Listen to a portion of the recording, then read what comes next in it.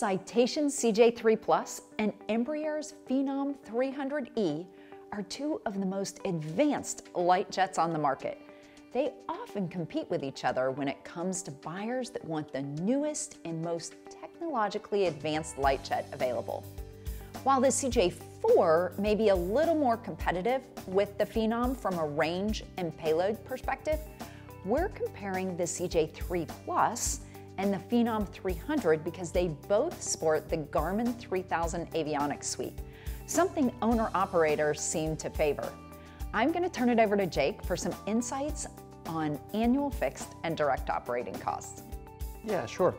So if we're comparing both of these planes, let's give them a baseline of 100,000 miles flown in a year. Because the Phenom 300 is a little faster, you're going to spend less time in the air. So at 100,000 miles, that's about 207 hours a year in the sky. For the CJ3 Plus, that's 214 hours.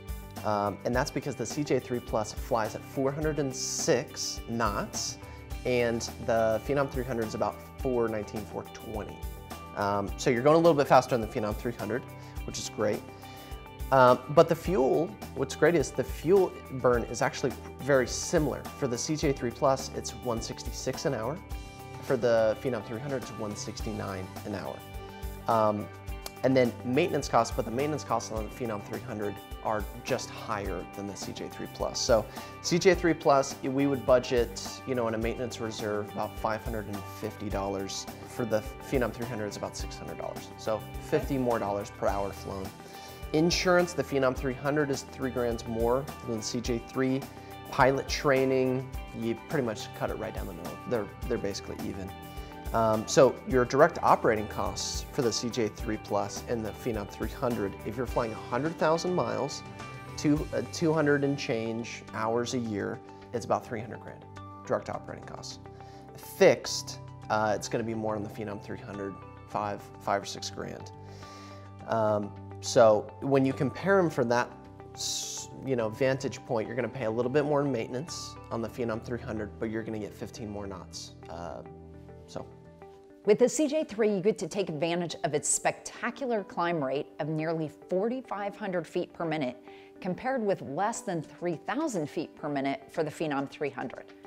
The Phenom 300, however, has a faster cruise speed, a range that's 200 nautical miles longer, and a cabin that's 1 foot and 4 inches longer than that of the CJ3 Plus.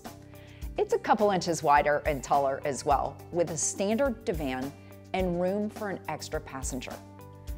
The Phenom 300 has often been the choice of big charter and fractional operators, due in large part to its impressive performance at a reasonable cost and the reputation of a platform developed by a regional jet manufacturer known for reliability and support.